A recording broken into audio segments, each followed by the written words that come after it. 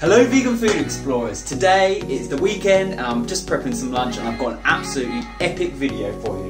We're going to be reviewing the Taste and Glory, totally tasty, totally meat-free roast tender strips. So basically, chicken tender strips. Let's get into the video. Please don't forget to subscribe as we have loads of awesome content coming up. So I picked these up yesterday from Asda as we were just passing through, and as you can see I've had half of them. Didn't make a review because I mixed it in and I forgot as I was going, so we're now going to do a review and I'm going to cook them separately so we can see exactly what they are like. I'm making a bit of a power bowl for Mexican flavour, and then we're going to have our protein sauce, which is going to be these bad boys. So Taste and Glory, I'm really confused, but I think we worked out they used to be called Naked and Glory, but I assume probably didn't go down that well in markets, in supermarkets and things like that, so they've changed it, but they have still kept this little guy here, like an Adam and Eve kind of covering there. So it doesn't really make much sense now, it's Taste and Glory, but whatever. I like it, I love the branding, it's really cool, it really stands out. So these are frozen, and I just looked online, they did say they were £3.50, but I'm 99% sure I picked them up for £3, so I think that's wrong. So £3, you get 220 grams of it. Per 100 grams, so they say per serving is 73, so what's that?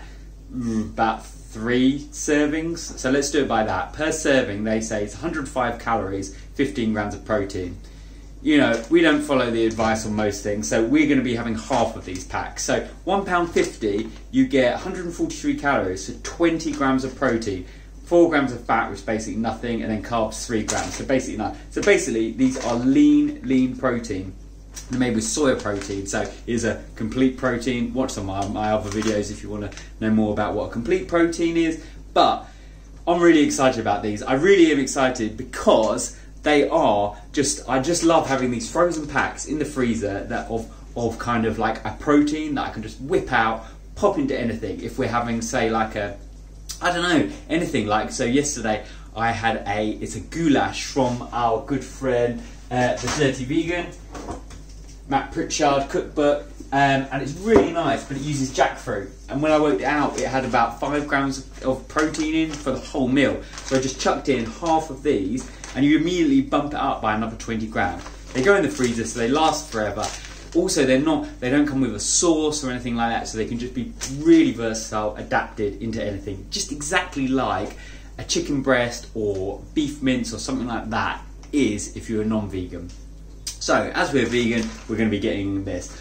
I'm a bit of a vegan chicken fiend. I've had, I think, every single one you can possibly buy, at least in the UK, with the This Isn't, the What the Cluck, and there's a new one which we'll be reviewing very soon from Future Farms. We've had all the Plant Pioneers stuff, but we've now got to get onto this. We've had their beef version of this, and they were okay. They were pretty good strips, but for chicken, it's very different to beef, and I think chicken is still one of those open-ended vegan foods that hasn't been 100% nailed, like a Beyond Burger, in my opinion.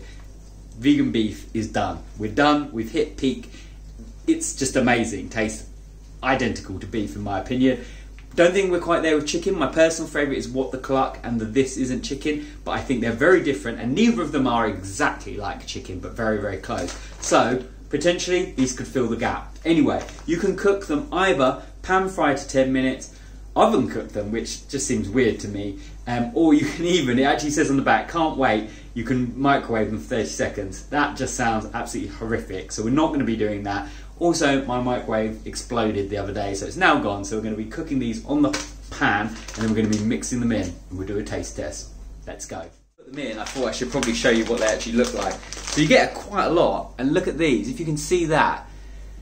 What I like is they're not like, so when you have the corn, Q-U-O-R-N, they're all obviously uniform and the same. These are super different. I mean, these look like chicken. It's really quite worrying, actually. They've got the flakes, they've got the muscle strands, they've got these kind of chunks, then they've got these little bits that fall off. This looks like shredded chicken. I mean, I would say identical, and it smells really good. It smells almost just like chicken. It's kind of like that faint aroma, and something that I think is going to come onto when we actually do the taste test is they're called these roast tender strips. That is the flavour we're going for. roast chicken. These are going to be, hopefully, taste like when you have roast chicken and then the very next day you've got those leftover bits that you put in a sandwich, in a stir fry, whatever. So that is the flavour we're going to be going for. Right, let's get them on the hob. Okay, right, here they are. Ignore the pan. I've cooked a few things on it today, but these chicken, oh, the smell in my kitchen right now is so good. I think these look identical to chicken, vegan chicken. Right, here we go. So hopefully you can see those. They look just absolutely incredible. They're all different. We've got bits. This could be from like a vegan chicken breast. We've got bits that could be from that chicken thigh.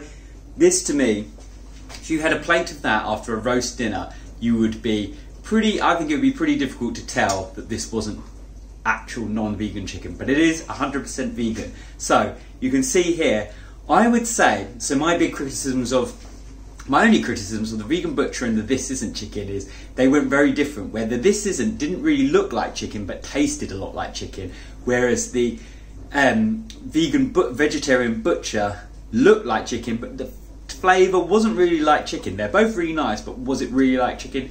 Potentially not.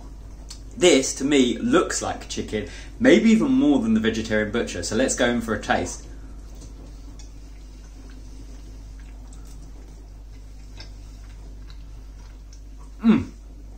That is seriously good. Yeah, and as I said before, in the packaging, roast, you can just taste that through and through. Roast.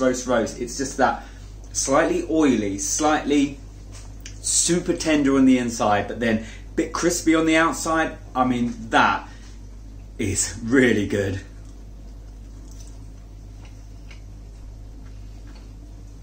Texture, maybe, oh, I don't know, just where maybe it's a bit too layered, whereas with a chicken it would be almost maybe not as layered, but that is splitting hairs. It's really good. It disintegrates perfectly. It looks like it's been shredded.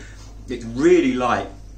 Again, it's super juicy on the inside, but yeah, I'm seriously impressed. I would say, for me, we're getting there. This is in the realms of, I honestly think you could fool a non-vegan into thinking that this is chicken as opposed to vegan chicken. It's really delicious. That's also the other thing.